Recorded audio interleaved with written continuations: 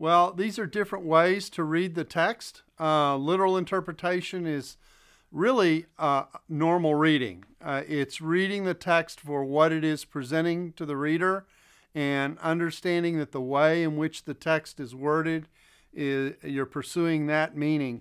An allegorical reading suggests that there is almost a two-layered reading, that there's the reading on the surface of the text and then there's something else going on underneath it, that what you see in the text actually represents something else.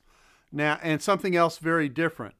A literal reading will talk about things being referred to. So, for example, if I talk about the Holy Spirit as the Paraclete, okay, which actually means comforter or encourager, we know that the referent to that is the Holy Spirit, and that's intended. That's not a multi-layered meaning.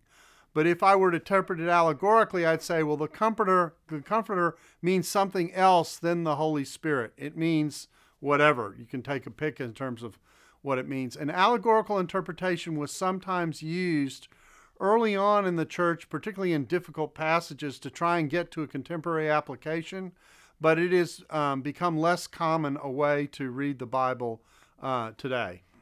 A literal reading or a natural reading would be the way I'd prefer to refer to it, is better, because sometimes people mean by literal, they will confuse that with, well, when there's figurative speech, am I supposed to, really read that as something else? No, if it's intended as a figure of speech, it's to be read as a figure of speech.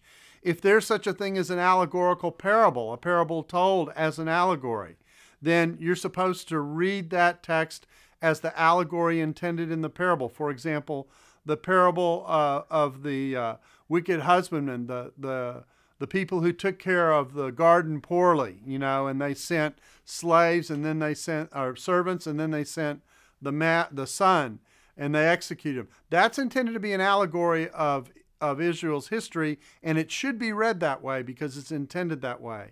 So we're talking about a natural reading out of the genre or literary types that the text at a given point is reflecting, and then reading it accordingly.